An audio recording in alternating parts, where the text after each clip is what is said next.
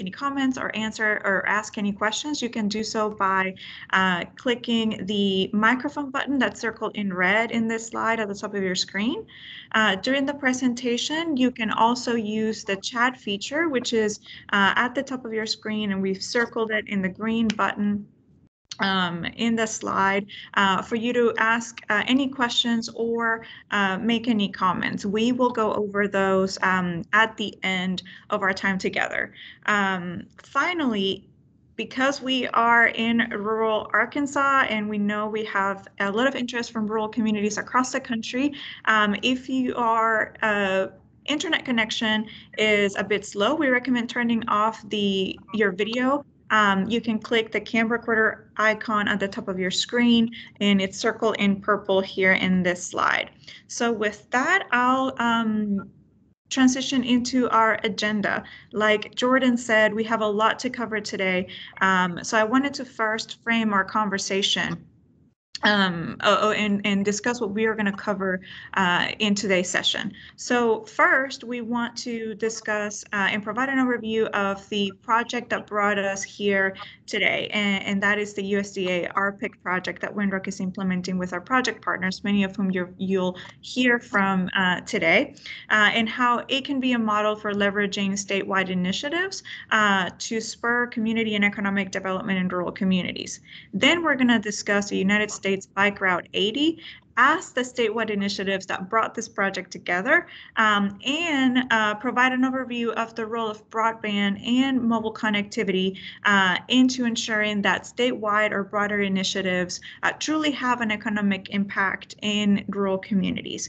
At the end, we're going to close with just a sneak peek of placemaking projects that communities in this RPIC project are implementing currently to enhance broadband and also facilitate tourism through the USBR 80 designation.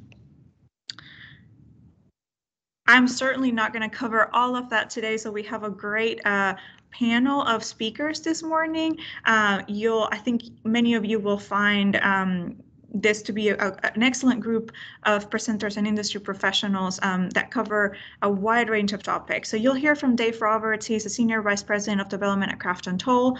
You'll also hear from Lisa Frazier, who is the Physical Activity Coordinator for UAMS SPAN, and from Chip Span, who is Vice President of Engineering and Technical Services at Connected Nation.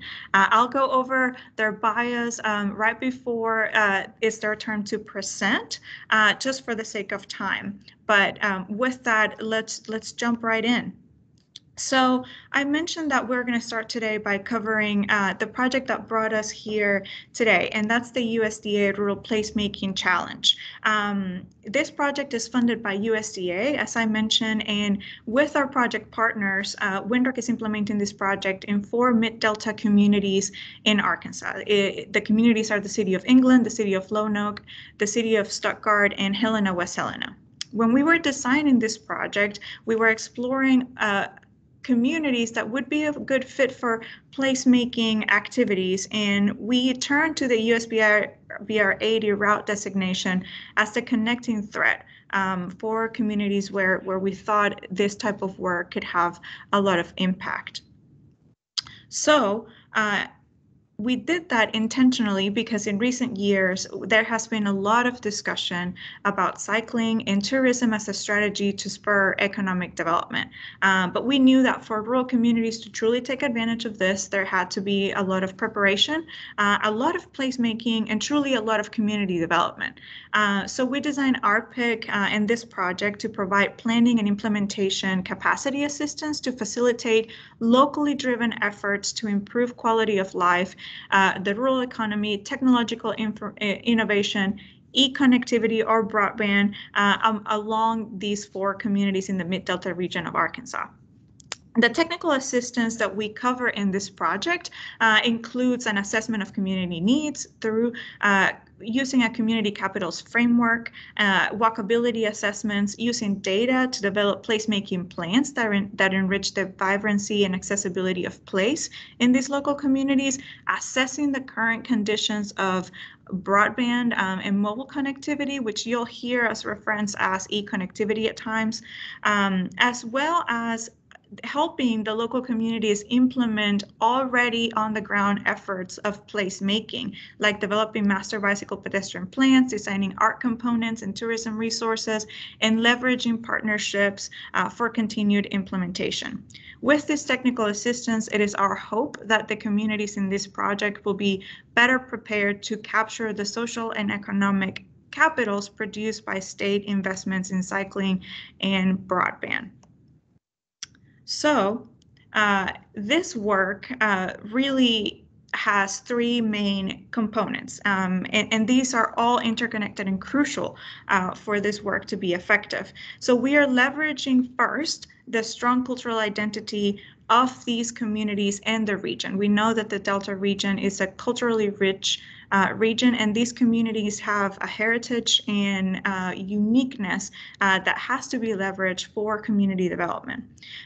They also have already current and ongoing placemaking efforts. So the work that we are conducting is just a way for us to facilitate and amplify the work that's already being done at the local level. And we wanted to facilitate it in light of innovative statewide initiatives focused on enhancing broadband and expanding cycling infrastructure and tourism through rural communities. In addition to amplifying the local planning and implementation efforts, our PIC was also designed to foster sustainability and resilience for project development by creating a collaborative regional network of community leaders and partners. And I'll go into this a little bit more in the next couple of slides. So to do this work, and as I've mentioned, this is not something that can be done alone, and we need a full webinar to truly discover and go over the partnership development that is needed for this work to be successful. But for this project, we're working hand in hand with a wide variety of organizations to leverage and capitalize on very varied and specialized technical expertise and experience. So you'll see that we have Connected Nation, which is a leader in increasing broadband accessibility across the country. We're working with Crafton Tull, who is an award-winning design and architectural firm that has been very engaged in master bicycle pedestrian plans across the state, as well as urban planning. UAMS SPAN, who has been working in this space for many years, along with Crafton Tull, focusing around how the built environment can lead to healthier and more accessible communities.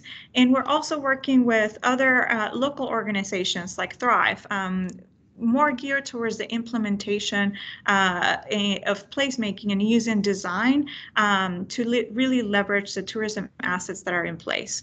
I mentioned that this work was funded by USDA, but truly this work, in this work, USDA has been a great partner. They have been engaged in every aspect of the project and providing direct technical assistance to the beneficiaries community. So we wanted to highlight this to show that for projects like these to be successful and to truly have an impact in the local communities, there has to be collaboration among many different organizations and funders. And these five not even cover a sliver of all the organizations that are behind these communities and have been working in these communities for years. Our project partners in Winrock are implementing this project following a tiered technical assistance approach that utilizes the Arkansas Hub criteria, which you will learn more about in a little bit, as a piloted tool to generate innovative placemaking efforts in communities that are primed to attract cycling tourism along major routes and trails. The approach that we're following follows the community development process from planning and assessment to implementation to sustainability and expansion. And you'll see that each of the communities where we're working are at different stages of this development or community development cycle, and that was intentional. We wanted to allow and provide technical assistance in this project that would allow each of the communities to grow from their unique stage of capacity, while at the same time fostering regionalism by facilitating learning and mentorship across these communities as they are connected through the USBR 80 designation. So I think this is a good segue for a deep dive into what the USBR 80 is, how it came about, and also the Hub Communities framework. And for that, we'll have two speakers. First, we're going to have Dave Roberts, who is the Vice President of Business Development and Director of Planning at Crafton Tull and Associates. Dave has over 30 years of experience and is responsible for overseeing and contributing to site planning and urban design projects that include community development plans, parks and recreation systems plans, bicycle and pedestrian network plans, and he has received several awards for his work, including the ASLA Merit Award for Pulaski County Pedestrian and Bicycle Trails Master Plan and the Arkansas Chapter APA Achievement in Urban Design Award for the 12th Street Corridor Plan in Little Rock, Arkansas. We're also going to hear from Lisa Frazier, who is the coordinator for the State Physical Activity and Nutrition Projects at the University of Arkansas for Medical Science, UAMS SPAN. With over 30 years of experience, Lisa is responsible for coordination, logistics, outreach, and implementation of SPAN projects, and for primary intervention, prevention, built environment interventions related to obesity and promoting physical activity in the development. And to increase access to healthy food. Lisa has been instrumental in developing the Arkansas statewide master pedestrian and bicycle plan, gaining designations for rural communities in Arkansas in the U.S. bike route, and serves in a variety of leadership roles related to placemaking, including Metro Plan Advisory Board for Imagine Central Arkansas. So Dave and Lisa, take it away. All right. Thanks, Michelle. So I'm going to talk to you about the US Bike Route 80 feasibility study that we performed. It was funded by a UAMS grant. And my next slide will show you the purpose of that. And that was really to determine a safe and interesting route between Memphis and West Memphis and Little Rock, or North Little Rock. And, you know, connecting obviously two rivers, but metropolitan areas on either end and these rural communities through the middle. And on my next slide will show you the partners that were part of that feasibility study project. And like I said, it was a grant through UAMS, so Lisa was our commissioning agency. And then RDOT, which is our highway department, as well as state parks, and then we were the consultants that led the effort. So what is a US bike route? And some people, if you click one more time, you'll see that where 80 falls in the map. Just click one more, advance the slide, and you'll see, there you go, there's 80. And in yellow, you can see where we're talking about from Memphis to Little Rock. But there are bike routes across the country. Believe it or not, people will get on a bicycle and ride multiple states over multiple days, even weeks. But it was kind of a donut hole on the national map, at least from the standpoint of Arkansas and through Oklahoma. And so we wanted to see how that connection could occur. And on the next slide, you'll see that really some of these ideas came out of the statewide bicycle and pedestrian master plan that we teamed with Tool Design Group on for the state of Arkansas, and Lisa was a big part of that. And it was looking at 3 potential routes. When we got down to do the actual feasibility study, we really honed in on the 2 that made the most sense. And so I'm going to show you that in a minute. I think we're first going to talk about hub communities because that also came out of the statewide plan. Yeah, thanks, Dave. When we started looking at USBR 80, we were trying to determine how we could match the communities to bicycle tourism and allow cyclists to make the determination of planning their trip, because cyclists have to plan how much they're going to ride each day, how many days they want to stay somewhere, and the amenities. So we brought together a team where we had RDOT, myself, Crafton Tull. We also had the Governor's Task Force on Cycling and Metro Plan and the Division of Economic Development all come together oh, and I'm sorry, our state's parks, tourism, and heritage. And we all came together trying to get everybody's points across, but make this a very easy criteria to fill. And also work with the communities who were hub communities to do placemaking with active transportation and how to grow with that. Next slide, please. So we had to first think of what were the reasons. Why were we going to be able to talk communities into wanting to become hub communities? And really, our governor stated it well, that cycling is Arkansas's tourism. We're really growing between mountain bike trails, road bikes, travelers. It is becoming a huge economic development for the state. And we wanted these communities to be able to hone in on this economic development opportunity as the route came through their community. And you can see, I'm not going to read this slide to you, but basically what it's saying is that cyclists spend a lot of money. They want to ride, they want to eat. Typically, they want to have a beverage of their choice. And we wanted to set up communities to be able to reap the benefits of each cyclist. And that's kind of how we looked at the hub communities and why these rural communities needed to find their niche, needed to find what they offered, something special, something that really wanted to have a cyclist stop. Next slide, please.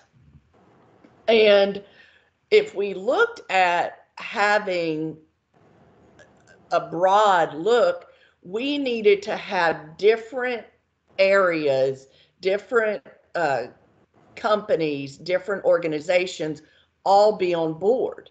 We had to have business owners. We had to have medical individuals. We had to have the cities.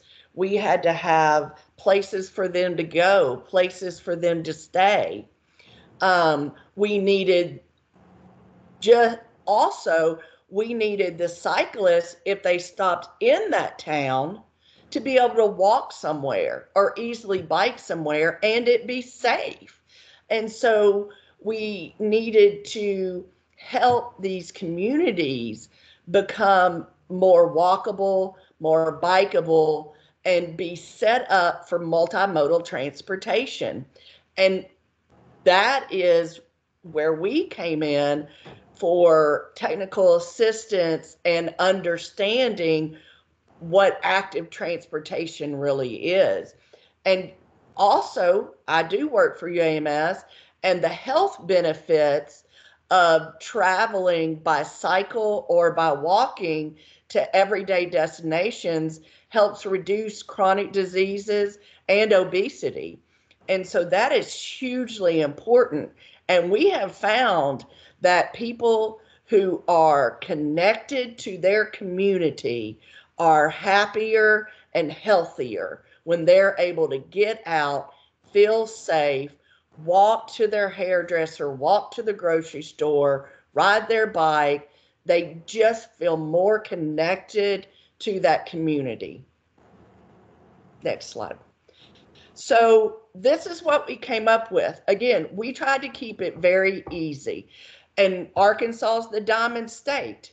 So we came up with a 4-diamond tier.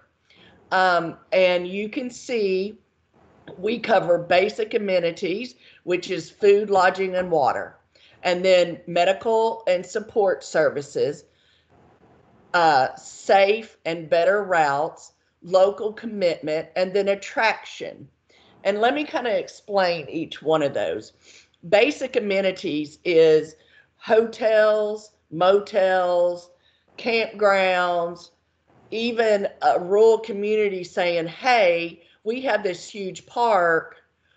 We're going to provide a hot spot and we'll provide electricity and you can camp here. Also having some discounts for cyclists, to attract them to stay. Everybody likes to save money. But we also realize that there's some medical and support services. So when we decided to do the hub community criteria, we needed to see if they had a medical clinic, if there was 24-hour services, if they had an emergency room, if they had ambulance services. Then we looked at the actual roads and the traffic and the bridges and how wide the shoulders were. So you could see this was a huge undertaking that took a lot of people and boots on the ground. And I bring up local commitment because in Arkansas, the way we run our model is we do not come into a community unless the mayor is on board and at the table. And we have certain criteria. The mayor has to be at the table at all times, superintendent, a council member. That just ensures, you heard Michelle speak of it, but sustainability and continued placemaking.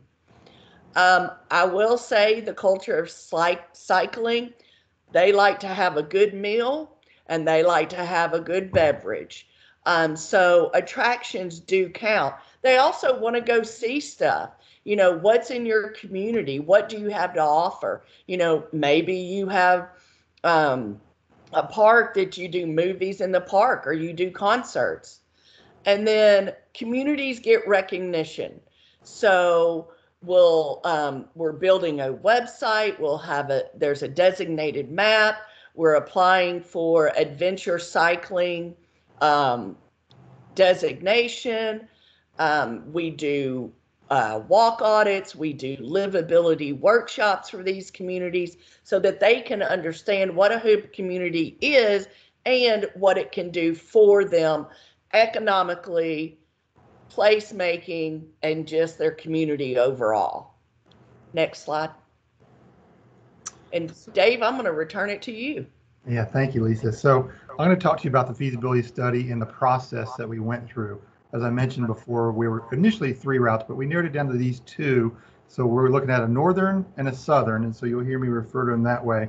And the next slide, I'll show you just what we were looking for, of these routes and these corridors, which one had the highest tourism potential, they connected cities, was it reasonably direct, were there options for getting off the main route to see other amenities in the region, and what about the services? Like Lisa just mentioned, all those hub community designation options, whether it's eating or lodging or convenience.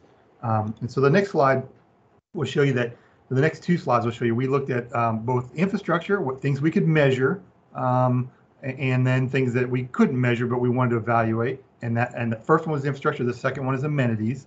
And so that, that took quite a bit of data gathering, and then eventually I'll show you how we went out in the field and verified it.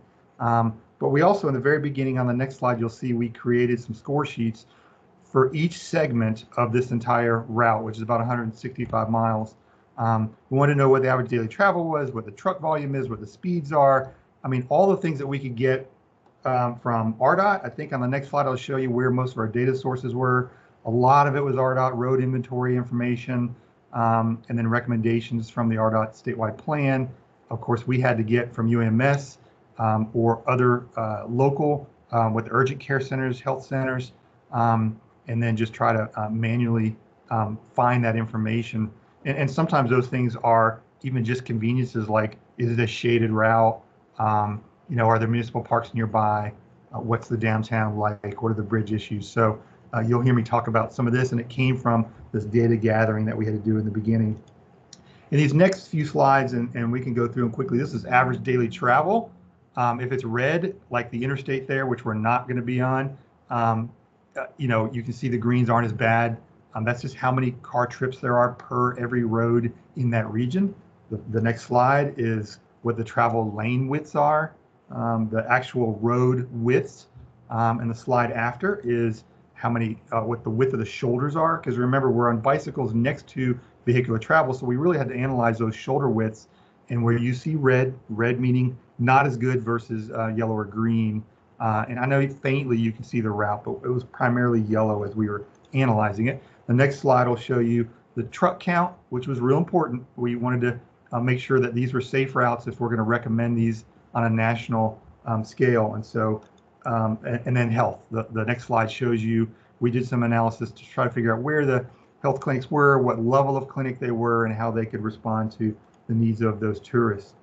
And then the next slide is kind of the boots on the ground that, back one, that Lisa mentioned, and these are just the team partners that went out. So we did a 2-day reconnaissance, and we started in Little Rock, in North Little Rock, and we took 2 different cars. One car looked at the route itself, mostly inventoried the roads and the bridges, and the other one looked at the amenities of the towns and some of the tourist options that were there. And I think the next few slides are just showing you pictures of us out, like that's the route team that was with a measuring wheel, measuring the bridges and the shoulder widths and the roads themselves. On the next slide, I'll show you the amenity team. We went into every one of the towns on both north and south route. So we went over to Memphis the first day, hitting all the towns, looking at the roads and bridges. Spent the night together, both teams, in West Memphis, and then came back the northern route, did the same thing. And then I think the last slide, is just the soft assets. But these are important. Back one. Whether it's shade or whether it is local character, obviously political support. When we see signs that say no access, stay off, we need to know what we're looking at, and roadside amenities, whether it's farmers markets or any other tourist items that might be of interest. So, and then the next slide is just making sure those connections made sense to other routes, other trails, whether they're vertical, north and south along the Arkansas River, or whether they're going across the country if we intersect another national USBR route, and along the Mississippi, and of course the crossing of the Harahan Bridge, which is the big river crossing at the Mississippi River into Memphis. And so all those connections needed to be weighed out to determine the best route. And then everything we did with field work, we geo-referenced our photographs so that we could identify everywhere we took pictures and what we were looking at, whether it was the road conditions, bridge conditions, or even the amenities in the town. So that's just what this shows here. And so the northern route had some pluses, had some minuses, same with the southern. They both had good and bad things, but we had to do it sort of systematically to figure out what was best. I'll show you those score sheets in a minute, but the next slide just shows a survey. We really want to get input from folks who have been on these routes. We were and did field verify them on bicycle, but we also wanted to talk to people who were familiar with some of the stakeholders in the group. And so they told us things that they felt were important, whether it was distance to different amenities or distance between campgrounds or the bridge crossings. What were the things that when they're doing bicycle tourism that there are bigger concerns to help us evaluate? And so when it came down to the next slide, you'll see it was tight. The scoring was really close. The distances were almost identical, 162 versus 165. But scoring on the sheets that we used to score it, the southern route came out just a little ahead. And so that is the route we went with. And so that's the one that takes you here on the map from West Memphis on the right side of the screen, through Marietta, through Clarendon, through Stuttgart, through England, and then straight up into North Little Rock on the left side of the screen. So that's where we then honed in to started to do more of the feasibility study. And most of it was proofing. Now we said, okay, this is the preferred route. We've driven them both. We've investigated everything. We've got the data. We've got the rider preference. Let's get on the road with some teams and see how it feels. And so we broke this segment, the 165 miles, into three teams, and we rode those with support vehicles, stopped for lunch, and then kept riding. So each team did, roughly 60 miles or 65 or ish. And most of us wore vests to make sure it was safe. And I will say, I got to ride. I'm an avid cyclist, so this was a great day for me. It was a little bit cool, but any day I get paid to ride my bike is a great day in my book. So the next slide, you'll see us riding, and then all three teams tried to meet in Memphis and had dinner together. You can see that top picture. We're at near the Harahan Bridge, the river crossing. We actually did go over into Memphis to see a little of the city and then came back. And those support vehicles, RDOT provided support on two of the three teams. It was great. It was a lot of great help and a good team coordination. And so we verified this is what we want to do. And this last slide, my last slide, is going to show you kind of the summary of what was next. And it was really the partnerships, the municipalities and the counties, all that coordination that Lisa's going to next talk about, and also getting support in those resolutions. But really the very next step would be RDOT applying for that designation through AASHTO, which is kind of the national clearinghouse for those U.S. bike routes. And then also state parks, along with our group, rolling out the Hub Communities Plan, that program that Lisa just explained to you. So, but partnership, a huge part of it, right, Lisa? Thanks, Dave. Yeah, you're right. Partnership is hugely important. And really, it's an all hands on deck. You can see we have Lone Oak, we have Thrive, we have Winrock, Crafton Tull, Parks and Recreation, our cooperative extension, RDOT, CDC, Stuttgart, England, and the NACDD, and Connect Nation. All of these have a part in the USDA, USBR, sorry, part of 80 all together. What we found was there were pieces that the USDA grant could fund. There were pieces that UAMS SPAN could fund. There was technical assistance that Winrock could provide, that Thrive could provide, that UAMS SPAN could provide to each one of these communities. And so it took so much collaboration and coordination. We could do an entire presentation just on this. So I'm not going to spend a whole bunch of time on this, but I needed you to know that it starts at the grassroots and then goes all the way up to the national level.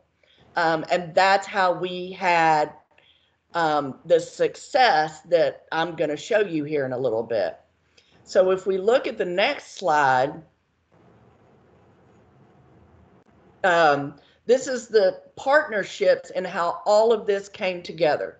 So we were fortunate enough, Winrock International and UAMS SPAN were fortunate enough to write for the Walk Action Institute that is sponsored by NACDD, which is the National Association of Chronic Disease Directors. Sorry, those acronyms sometimes get me. And so we were awarded that. And so during the Walk Action Institute, we had to do photo voices. And if you look at the upper left, we did walk audits. We did walk audits in Stuttgart. We did walk audits in Lone Oak. We did walk audits in England. We did walk audits in Helena, West Helena. And so we pulled all of this information together and said, look at this. And part of the Walk Action Institute is you have to devise a action plan. Well, guess what? With the USDA RPIC, they have an economic development action plan they have to develop. So all these pieces are fitting together. During the walk audit and during the photo voices, we saw opportunities. So we did some pop-ups. We did pop-ups of bulb outs and crosswalks. We did a pop-up for a pocket park. And then we said, okay, hey, Winrock International, hey, UAMS, hey, Crafton Tull, we need to take these to design. We need to start designing. And if you look up, the first picture is a trailhead design, and that's in Lone Oak. We provided them with this design, and you may not have heard us mention Lone Oak of the USBR 80, but they're on an alternative route, and they are a community that's not far from the route, that has a lot of amenities and a lot of things to offer. So we felt it was important to add Lone Oak to this. The top right, that is the design of the pop-up for the crosswalks. And I don't know if you can see the mural, but that's a duck, because Stuttgart does a duck festival every year, and they decide who the world champion for duck calling is in Stuttgart.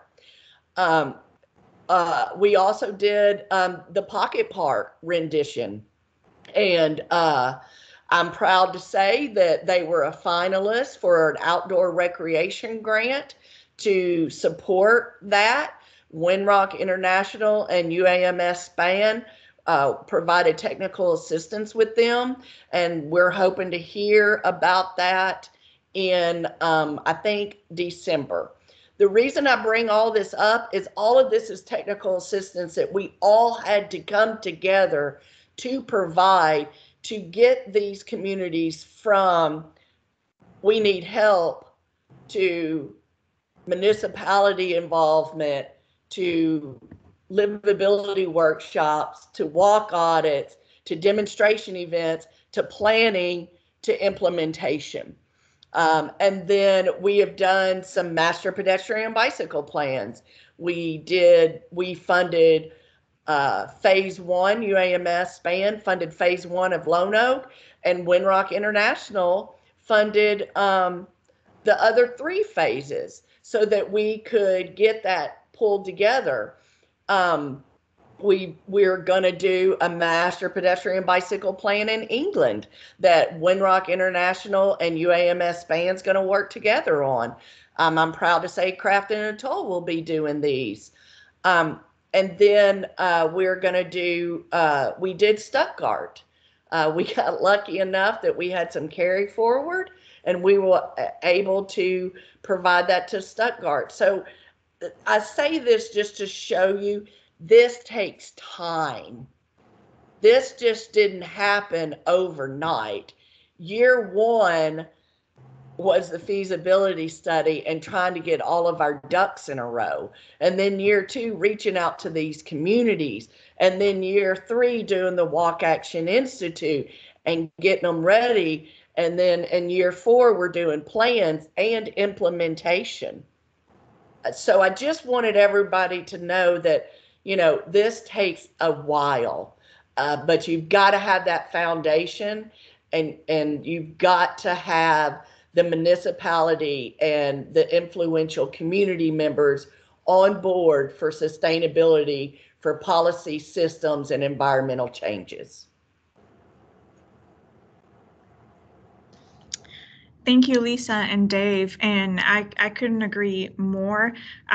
You know, in addition to all the technical assistance related to placemaking, community development, the built environment, and the partnership development that it takes to pull something like this off, something that Winrock has been working over the past few years, even before COVID shed a huge light into the need for reliable broadband in rural communities, is to increase the access of broadband in rural communities in Arkansas. And when we were designing our PIC, that was something that we knew it was necessary for the communities in this route to truly capitalize on the dollars that were hopefully going to flow as cycling tourism expanded through this route.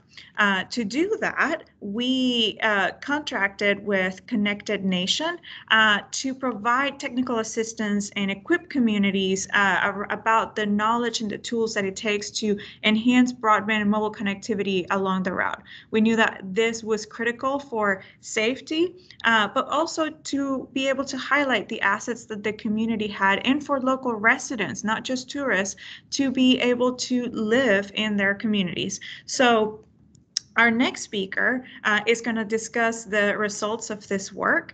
His name is Chip Span, and he is the Director of Engineering and Technical Services at Connected Nation.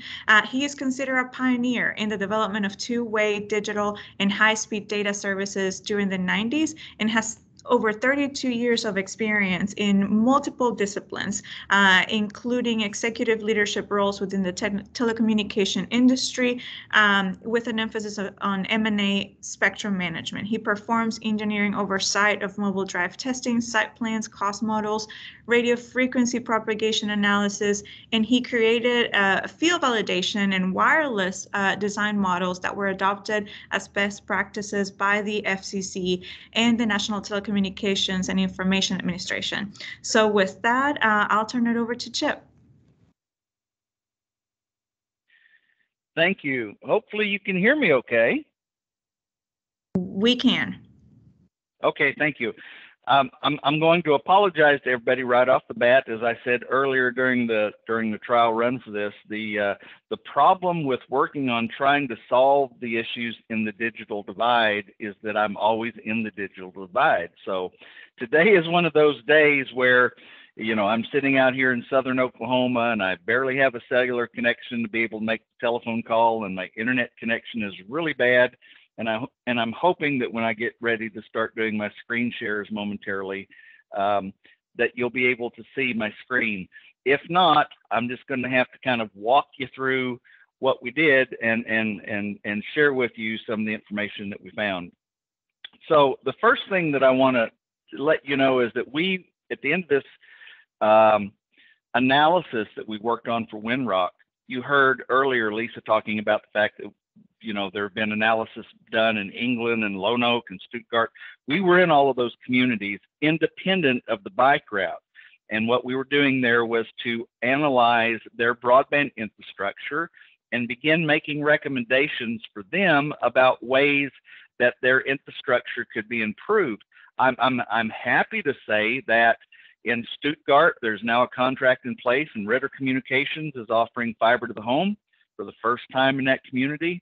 In England and Lone Oak, we now have a company called Swift Connect offering fiber to the home. There's fixed wireless in these communities. There's high-speed digital subscriber line. And so a lot of these rural communities that had kind of been on the tail end of the broadband infrastructure map are now moving towards the front. You know, we're starting to see massive improvements going on and a lot of activities that are improving broadband. And that's good because as it relates to the entire bike route, a lot of these are communities that you're going to be traveling through, or a lot of these are communities that you're going to be visiting, or tourists are going to be visiting. This also includes Helena, West Helena. Even though it's not on the bike route, it's one of those tourist locations that's close by.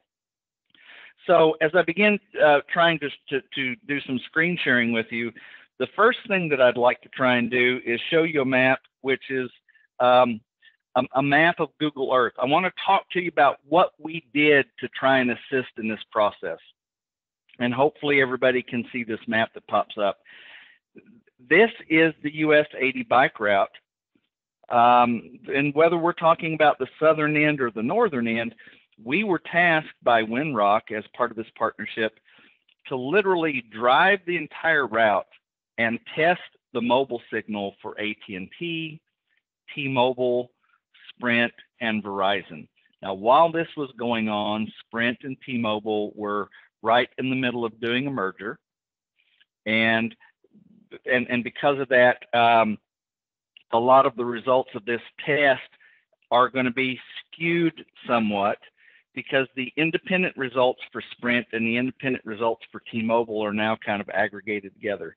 But we literally drove the entire bike route at about 10 to 15 miles an hour, so that we could test. When we had 2 cellular telephones on our dashboard for each one of these providers, and every one of these little dots that you see represents a particular test. So in this case, what you're seeing now is the results of that test. It tells me that I was using a Samsung Galaxy S6. It tells me that I was on AT&T's network. It's got the results of my download speeds, my upload speeds, the latency, the signal strength, everything that you could possibly imagine. I mean, there's like thousands of rows of information for every one of these tests. When we got done with this, what we hoped to be able to do was to put together a map that kind of showed what the results were, so that as bikers and their support crews or tourists coming through the area would have an understanding of where there were gaps in mobile coverage, where there were places they might need to try and find Wi-Fi hotspots, etc. So all of these results ended up then transforming into both a broadband report, which I'm going to try and toggle to in just a moment, as well as an interactive map. So on the broadband report, we provided this report to Winrock at the conclusion of our analysis, and this was done May of this year, so it's still relatively current. And we talked about the project background, you know, what was going on, why it was important, why people needed to be aware of gaps in coverage. You know, Dave was talking earlier about the fact that any day he can get on his bike is a good day. Well, what happens if poor old Dave falls off his bike and breaks an arm, and you know, and he's got to try and reach for his cell phone to call an ambulance or call 911, and he happens to be in an area where service doesn't work? We wanted to make sure that we could take all of that statistical data that we put together and kind of provide a map or some sort of forewarning that says, if you're an AT&T customer, you're about to have 14.5 miles where your phone's not going to work. So, you know, this 14.5 miles happens to be T-Mobile, or it happens to be an area that Verizon has service in. So we took all of that information and we tried to homogenize it down into a report talking about how we did the work and what the work meant, and tried to provide some recommendations for what was going on. Now, this table to me is kind of the nuts and bolts of what was done, because this says if you look at the entirety of the bike route, you know, both the north and the south loop, here's what you have. If you're trying to do broadband connection on your phone, you know, you're trying to download videos, or you're trying to check the weather forecast, or even trying to do email, please know that of the entire route, 109 miles of it is predominantly an area that's served by AT&T, where you could get 25 megabit download speeds. Only 71 miles of the route are covered by T-Mobile, and only 68 by Verizon. So in the aggregate, if you're trying to get a true broadband connection, and broadband, by the way, is defined by the Federal Communications Commission as 25 megabits download speed and 3 megabits upload speed. So if you're trying to get broadband connection, 176 miles of the bike route has it.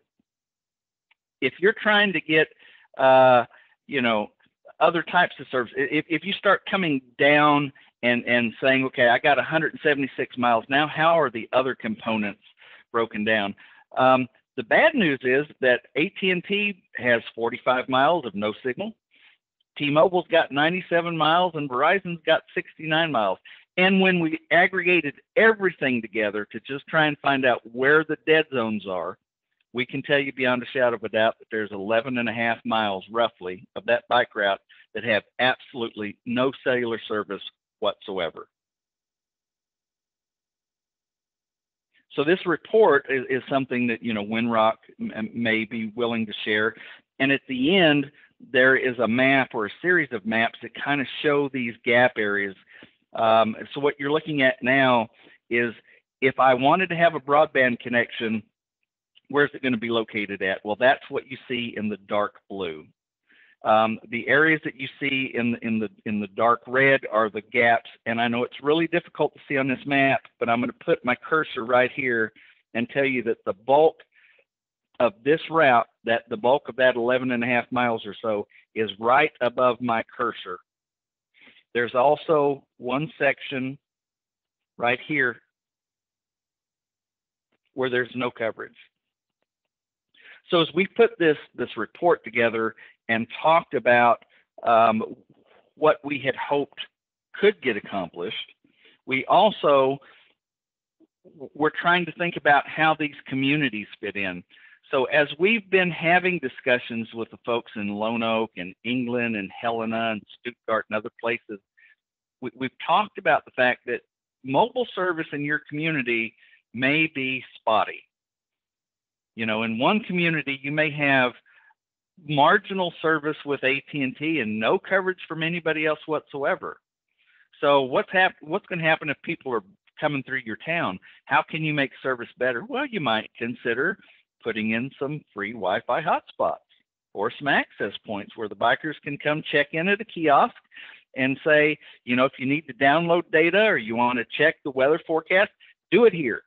So I think all of those communities now kind of have that mindset that they understand that in order to enhance and encourage tourism, they have to try and have some skin in the game and make some sort of contribution to make not only broadband connectivity better, but something that can replace the lack of cellular coverage that they may be facing in their towns.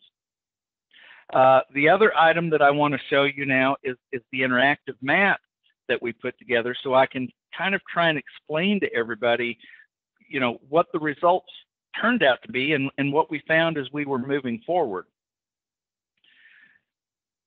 As we began to analyze the data for these communities and for the bike route, the first thing that we had to do was download information that was available from all of the providers. Primarily, this data was downloaded via the Federal Communications Commission Form 477 submission, or Form 477 data. Providers typically have to provide some sort of report to the federal government a couple of times a year. And that's typically in March and September. So we said, okay, let's have a look at this for a second. Let's assume that bikers may be anywhere on this route, may be veering off the path as far as 5 miles because they have to go find a hotel, or they've got to find a restaurant, or you know, a gas station, and there may not necessarily be one immediately on the path. So we built this buffer that you're now seeing on the screen that shows what that 5 mile area looks like. And then we began going in and saying, based on the federal data, show me what everybody is reporting. So according to AT&T, for example, well, by golly, they offer service to 100% of the bike route. Unfortunately, my testing did not concur with their assessment.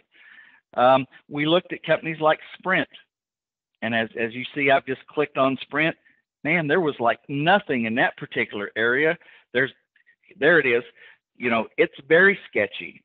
And so when Sprint combined themselves with T-Mobile, what we ended up finding in the aggregate is something that's supposed to look like this. So even with Sprint and T-Mobile, you can clearly see that they're not claiming that they have 100% coverage. You can see the little spotty or sketchy areas throughout the bike route. And then finally, we come down to Verizon, who claims that they have the most robust nationwide 5G network in all of the world, and they claim that they have 100% coverage. And I can assure you they do not. So we then started trying to pull in some other information for things, and you probably won't be able to see this on the map a lot because a lot of this information is going to be driven by what's going on in Lone Oak or England or Stuttgart or Helena. But we started to bring in other information that says, show me maybe where AT&T offers DSL service. So right there, you can, and I'm going to move this map a little bit, so you can see, you know, we've got AT&T supposedly offering DSL here and down around Helena, West Helena. Now, does AT&T offer? Yes, ma'am.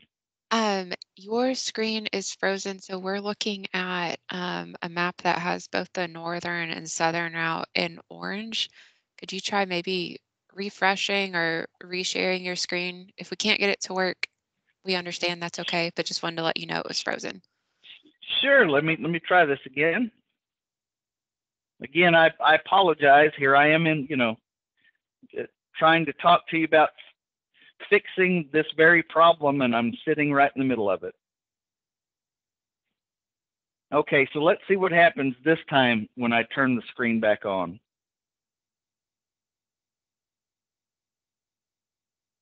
Can you see it now?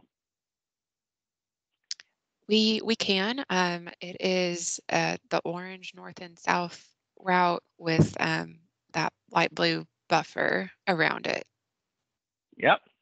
And so I've kind of started to zoom in towards the city of Lone Oak. There we go. Yeah, it's going now. Okay. All right. So as we began to do these analysis in each of the communities, we tried to incorporate this into the bike route study.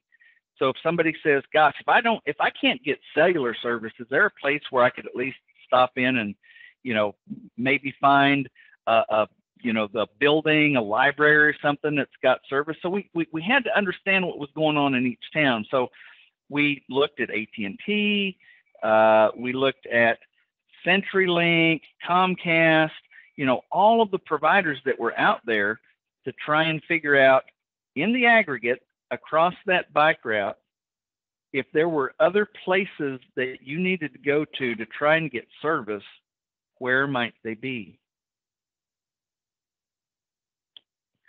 So everything that you see now that should be lighting up on the screen with green and yellow and blue and purple blocks, these are all components of existing broadband infrastructure that's either within the route or nearby that 5-mile buffer.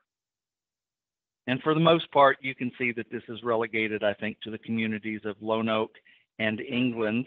And at the time we did this study, there was not a whole lot going on in Stuttgart. We had gone down and done an analysis on Suddenlink. CenturyLink did not offer broadband. Ritter Communications had not yet started their fiber to the home. And that's why you don't see a lot appearing here. So the good news is, in the time that I have been working with Winrock, we have seen massive improvements in the broadband in these smaller communities, and we've started to see some pretty good improvement in the cellular coverage. One thing that has happened since this study was conducted is that T-Mobile decommissioned all of their 3G tower sites. Now that's important because if you're still using a 3G phone, and many of you may have one, when you get to these communities and you're trying to bike through, this is important because you can't connect to a 4G or a 5G tower with a 3G phone. Handsets are always backwards compatible, but they're never forward compatible. So one of the things that I think that is kind of relevant for discussion here is to tell tourists, if you're coming into the area and you're going to be relying heavily on mobile coverage, it would probably be very wise to make sure that you have a 4G or a 5G handset in your possession, or you may not be able to connect to a cellular network at all. The other thing that has happened that has significantly changed somewhat is that AT&T, as part of its national contract to develop the FirstNet public safety network, has added some additional tower sites along the way. And so AT&T's road mileage, or their coverage area, has increased probably by 10 to 15% since the time that this test was conducted. So I'm not picking favorites by any stretch of the imagination, but if you go back to that report that I showed you earlier, if they were already the leader in developing cellular coverage along the bike route, and they've just made it better because of their commitment for their FirstNet expansion, then I think that's also important for people to know. If you're going to be in the area and you're coming in with a T-Mobile phone or a Verizon phone, good luck. It's a coin flip. I would suggest, if you're going to do the entirety of the bike route, that you or somebody in your team, or somebody in your vehicle probably has access to an AT&T phone, and you should be good to go. So I'll go ahead and pause and see if there's any questions or comments, and I'll go back on mute. Thank you so much, Chip, and thank you for your work and showing us the map of the mobile connectivity and the broadband assessments. So from Chip, and Chip, I want to make sure that you know, if you have more that you would like to cover, you know, by all means. Something that I wanted to mention as Chip was talking was that part of this work was not just to do the very comprehensive, detailed assessments that Chip showed you a portion of, both for broadband in each of the local communities where we're working, and then mobile connectivity along the route. But part of the work under RPIC was providing technical assistance to these communities about what are the things that, as a local community, they could do to enhance or at least alleviate some of the problems they were having in terms of access to broadband. We know that broadband access has been in the forefront of policy and funding recently because of the impact of COVID on having people to work remote, having students to do remote school. And we know that our rural communities have been disproportionately impacted by the lack of broadband and mobile connectivity. Many people along these routes and in these communities rely on their phones to connect to broadband and to connect to access the internet and work, do school, and even conduct business and do the activities that, you know, people need to do in communities to thrive. So part of the technical assistance included options. What are the options that these communities had?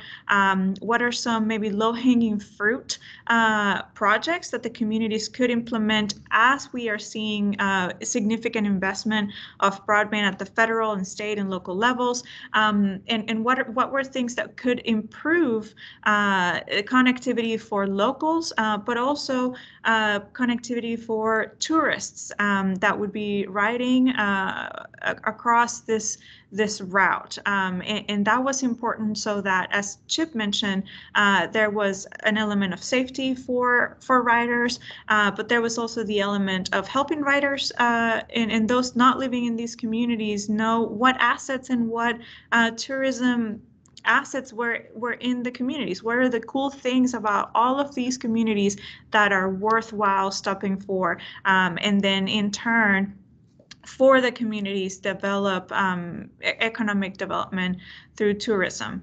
So just wanted to mention that. Chip, just wanted to be mindful if you had anything else that you wanted to cover before we transition into examples of some of those low-hanging fruit projects that communities are doing to improve broadband and placemaking.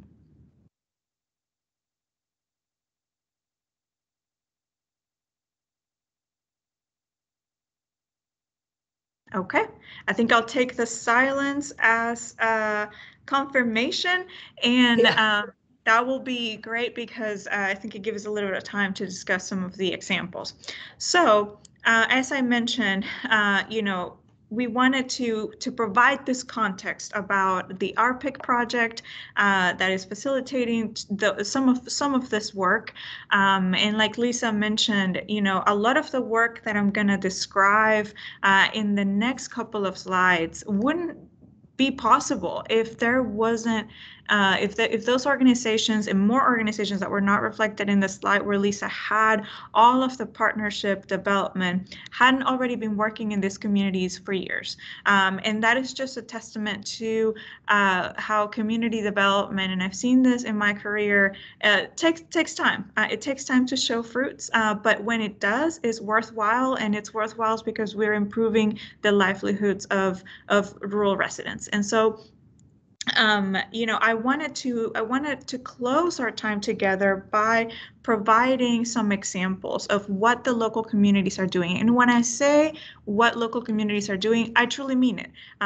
Lisa, Chip, Dave and all the other organizations that are working with us in this project are facilitators of this work. But like Lisa said, this is something that is driven at the local level. And so these communities are actively engaged in making their communities places where people want and can live. And these few examples, they don't encompass all the work that's happening behind the scenes or all the projects that they're doing, but we wanted to highlight a couple just to show you how placemaking and broadband are critical to leverage statewide initiatives like the USBR 80. So I'll start by talking about one of the communities where I've worked over the last 3 years, even before ARPIC was a project, and that is the city of Stuttgart in Arkansas. And Winrock had been engaged in Stuttgart for, as I said, 3 years through another USDA-funded project called Strive. It was capacity assistance project to municipal leaders in the community. And as part of that technical assistance, there were a lot of assessments that were conducted about the local economy, the assets of the community, the needs of the community, and something that came to light, including broadband, was the focus of the community to improve downtown redevelopment and to make downtown a place where people wanted to spend time, could spend time with the goal, and we were working with the local chamber of commerce in this project with the goal of improving local businesses that were along Main Street. And that was a big priority for the community. How could we support the many small businesses that are here in town and make them have more success? And part of that was building the environment around Main Street. And so through that project and through work that other organizations like the University of Central Arkansas Centers for Community and Economic Development, UAMS SPAN, Crafton Tull did, they conducted a walk audit to go around Main Street and see what were some of the areas of the built environment that needed improvement to truly make it accessible and truly be a place where people could walk, could use alternate modes of transportation, didn't involve just cars, and that would really promote new business development and business growth downtown. So from that walk audit, which happened before ARPIC even took place and was, as I said, led by UCA and UAMS SPAN and Crafton Tull, it reiterated some of the concerns and the priorities that the community had around the redevelopment of downtown. And so in ARPIC, what we're doing with Stuttgart and what Stuttgart has been leading, especially the Stuttgart Chamber of Commerce, is taking the results from those assessments and the walk audit to implementation. And that includes Can't agree more. That's the thing about stopping and eating like that. Oh, there is some background noise, but that includes doing a pop-up of what maybe doing some improvements to crosswalks along Main Street would look like that would support better safety for pedestrians, increasing access for people of different abilities, and that would be supportive of a more walkable downtown.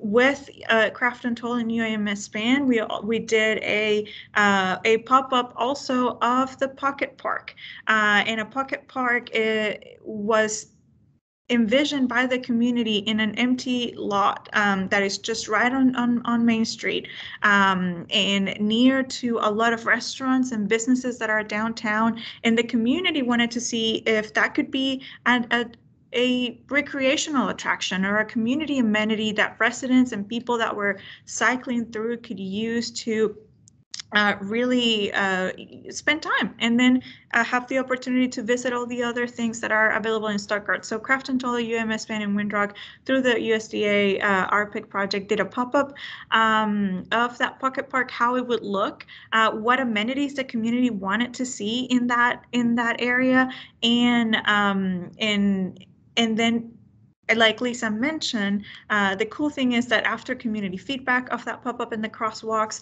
the city of Stuttgart and the Stuttgart Chamber of Commerce submitted an application to actually fund the construction of that pocket park, and that's under review at the moment. We're hopeful that it will be funded, but a lot of community effort went into that process too, from raising match to organizing the logistics of the pop-up, getting community buy-in, getting community feedback into what they wanted to see in the pop-up, and connected to broadband. The city has committed that if the construction of the park takes place, they were going to include hotspots in the park so that people could use internet in the park, whether they were locals or they were tourists, and use that as another amenity to enhance broadband in the community. So next, I think we can turn it over to Lisa to talk about some of the work that has happened in Helena, West Helena. Thank you, Michelle. Yeah, we have been working collaboratively with Winrock International, with Thrive, with UAMS SPAN, with Crafton Tull, with the Cooperative Extension, with CDC's other grant, HOP, to really work in Helena, West Helena. They were at a little bit of a different place than some of the other communities. And I know you see this map to the left and you're like, if they're talking about USBR 80, why are they showing Helena, West Helena that's way off of the route? It's because of the Delta Heritage Trail that comes into Helena, West Helena to their Delta, the state park. But then they also have the Mississippi River Trail. And then they have another designated bike trail. And then we helped fund the Harbor View Trail. And so we were doing all of this work, but there was no cohesiveness. There was nothing that brought it together. So when Michelle had mentioned they were going after USDA RPIC grant, you know, and let's talk about some communities, you know, immediately we jumped on Helena, West Helena, because there was a disconnect and we needed to connect them.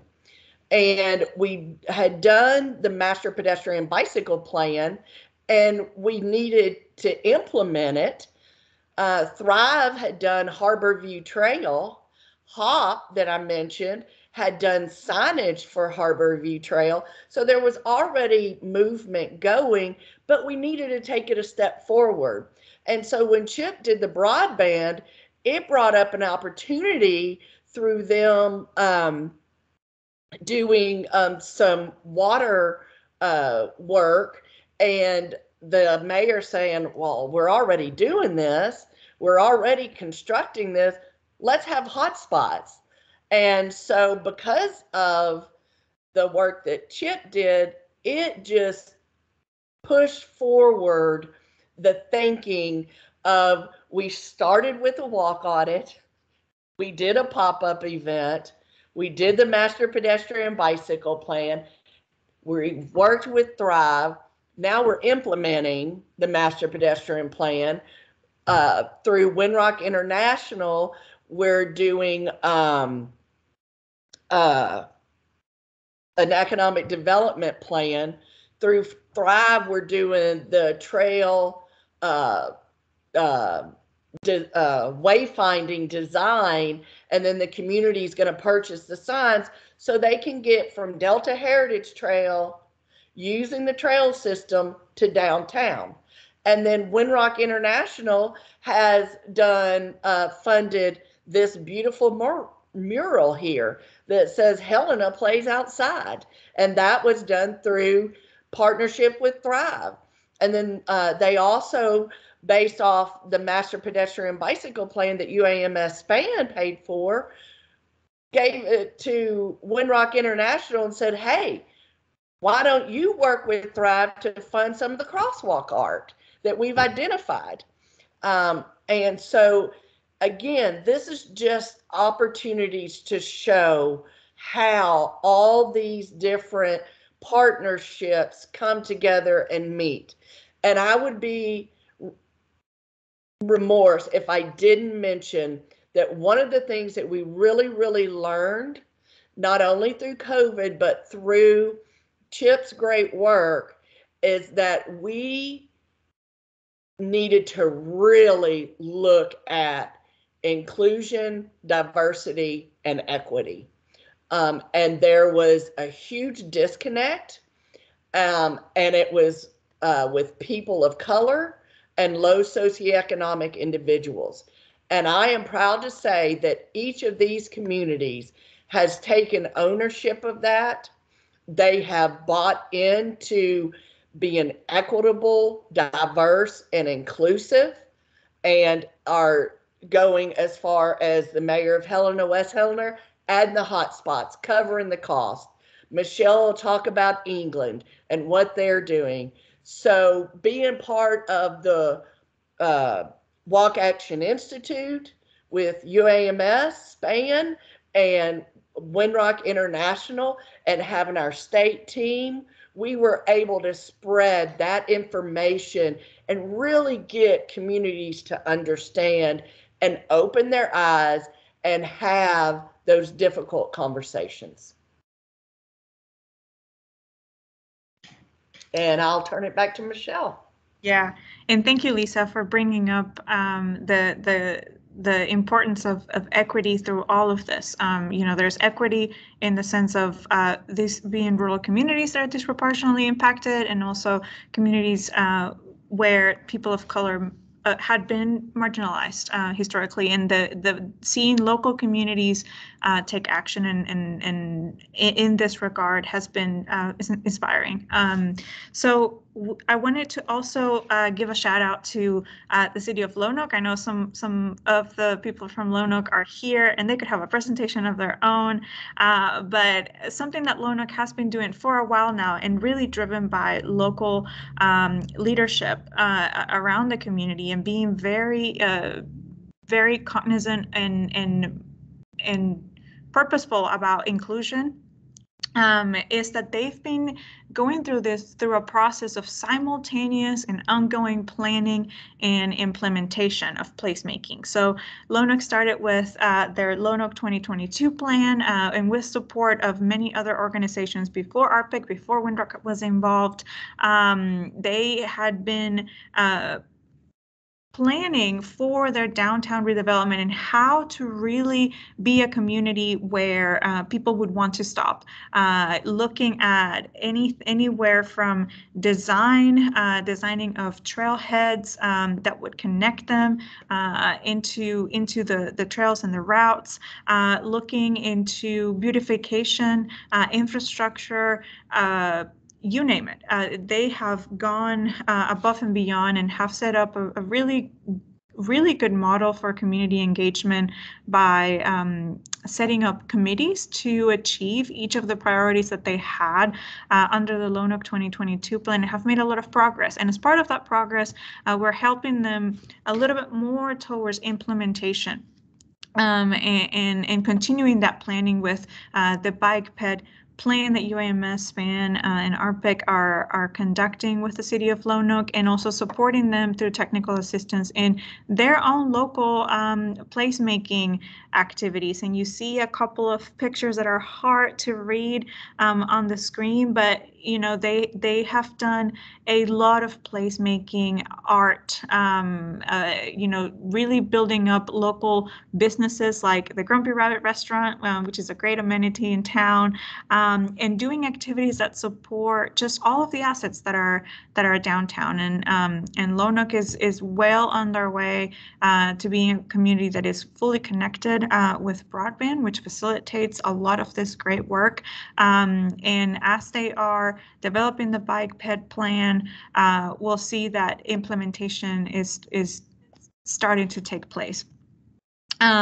Something else that I wanted to mention, and moving into the City of England, the City of England was and is a little bit more into the planning phases of development and placemaking, in contrast to the City of Lonoke or the City of Stuttgart and City of Helena, West Helena.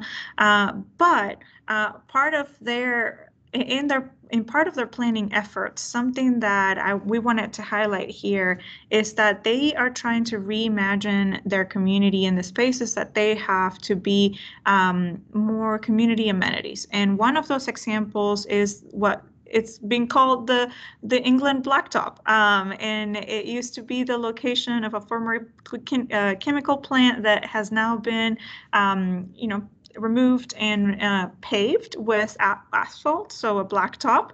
And the community in their planning and through the WAC audit and the technical assistance in this project have really taken an interest in transforming that empty space into a community space, adding shade through pavilions, and most recently, because they know how important broadband is, adding hotspots into that space to make it more usable and attract people to spend time in that physical location.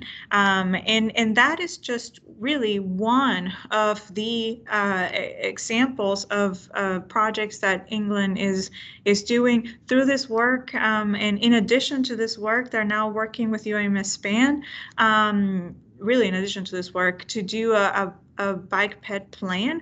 And that will take them into the next stage to really look at their community, look at all the infrastructure and see what can be transformed, how it can be transformed to support walkability and other types of transportation. So we're staying tuned with the City of England. I wish you could see all the effort that the local coalition is doing into gathering community input about the blacktop, but about all the other community and placemaking projects that they're doing through surveys and engaging all areas of the community. So, another great example of placemaking and community development. So I see that we are at the 12:24 mark. So we wanted to save a little bit of time for questions and discussion. So my colleague Jordan Williams, who I will give a huge shout out because she was the driving force in making this webinar happen and really imagining the concept for this webinar. She will be moderating the questions and discussions. So bring it on, participants, and ask us away. Thanks, Michelle. And there aren't currently any questions in the chat. There's several good comments, so thank you guys for those. But if you have a question and you want to come unmute, feel free to just unmute yourself and ask, or raise your hand and I can call on you.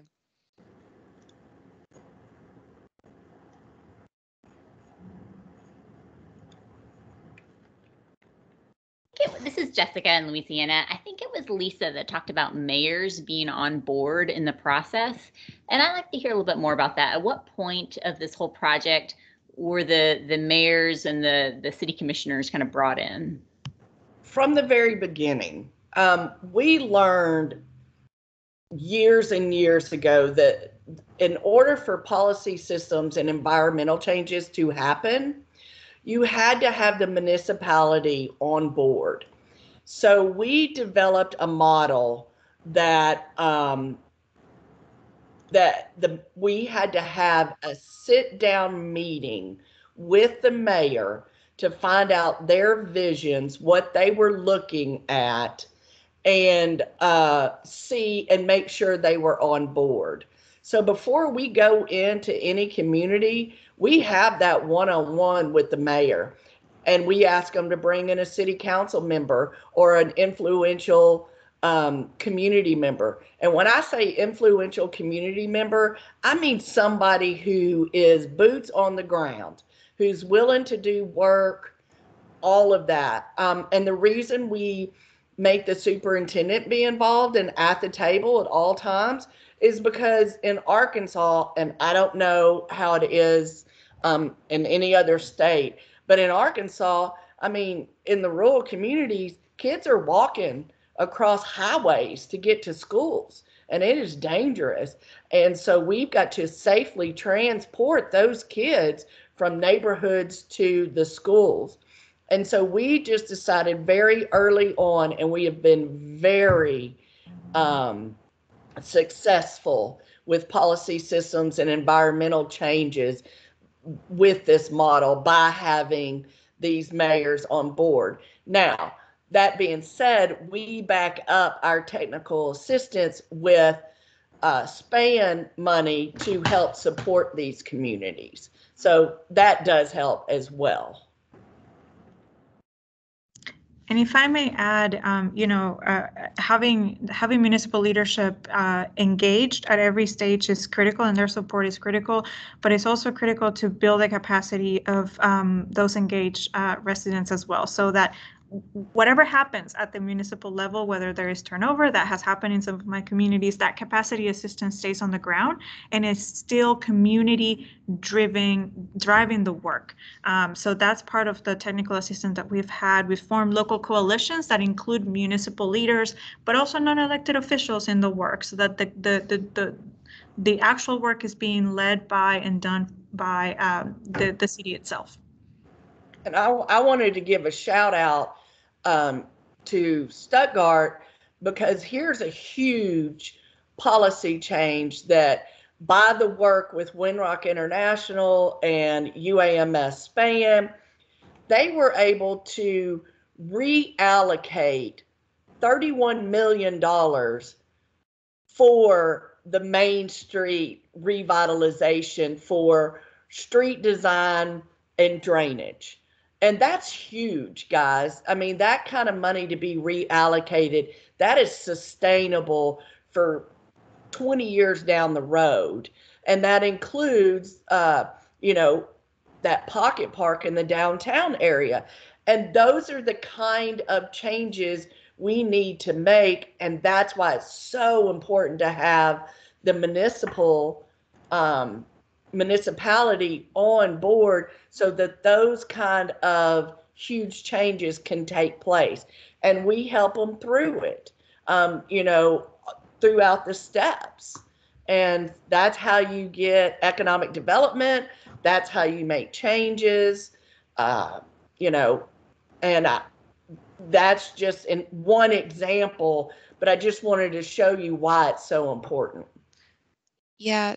Thanks, Lisa, for that example. And thank you, Jessica, for that question. Again, that could probably be a whole presentation unto itself of building community engagement and who at the grassroots level is important. We have a couple other questions in the chat, and I know we're at our 12:30 time. So all of our presenters will be happy to stay on and answer questions, but I just wanted to make that note in case anyone had other engagements. Feel free to roll off as needed. So going back to the first question that I see, Mr. Brent Hugh asked, how did the coalition behind this project originally come together? Was there an agency or person that kicked off the whole thing? And if Brent, if I can ask a clarifying question, did you mean specific to a community, or did you mean the RPIC project in general?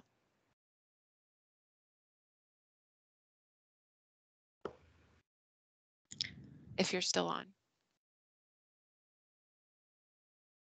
Yeah. The whole project statewide. Okay. Michelle, would you like to answer that? Sure. I think that's something that we have a unique benefit in Arkansas for being a small state, but a small state with a lot of organizations that are committed to this kind of work. And so this coalition was really started because we talk to each other. We have, I think, a couple of years of meetings, just informal conversations with UAMS SPAN, with Crafton Tull, with UCA, and many of the organizations that Lisa showed on that slide with all the logos before this even happened. And, I think something that was critical is that we all knew what each of our organizations were doing. And then as we were talking, just trying to determine, okay, how could we work together to amplify the work that each of us are doing, but doing it together? And it really was just that intentionality of speaking to each other. And I think that's something that we can brag about in Arkansas. That we have a lot of great organizations that are willing to work together to enhance our state. And having RDOT on board wasn't easy. It took years and years of knocking on the door and keep on pushing, but we got them to take some baby steps. And so I strongly, ask you to do that, because that's important to be involved, which means you have to go sit at their public meetings, listen to their projects, those kind of things. I did see something about hospitals, Tim. I work at UAMS, which is a hospital with SPAN. We do reach out to them, but what we've learned is they're so busy that we wait till we get some plans, kind of moving, and then we bring them in, and we offer prescriptions for nutrition, prescriptions for physical activity. We do community assessments that show them where free physical activity could be, that it's safe, well lit, and so we bring them in at that point. There are some communities that the leadership of a clinic or a hospital is so monumental that they are a real guiding force to push changes in the built environment, because of the health component.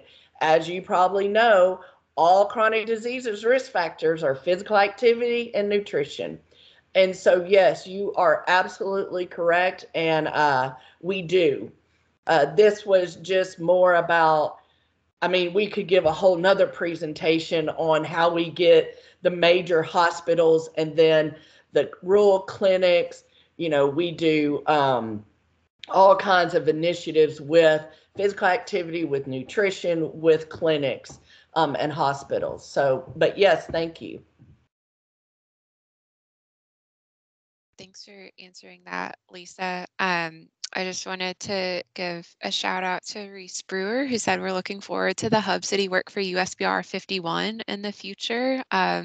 We are as well for people in the state or for people outside the state. USBR 80 is just one piece of several of the USBR network that lots of people are working on getting designated, both north-south and east-west in several locations across our state.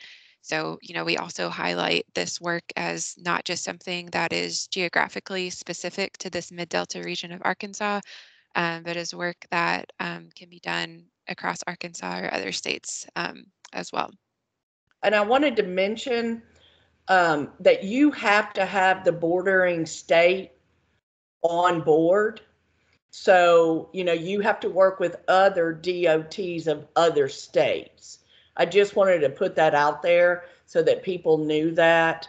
To get the USBR 80 approved, we had to have the Tennessee DOT give us a letter of support so that we could attach to Memphis through that. So I just wanted to let everybody know that's part of the process.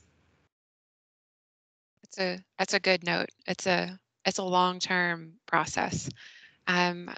Those are all the questions that I see in the chat. Is there anyone else who would like to come unmute and ask something?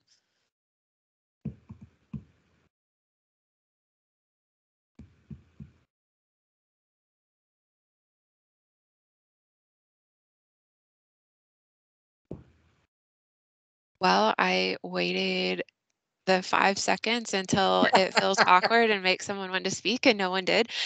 So I will just close and say thank you guys so much for joining us virtually today. We'll follow up with a link of this recording so that you guys have it.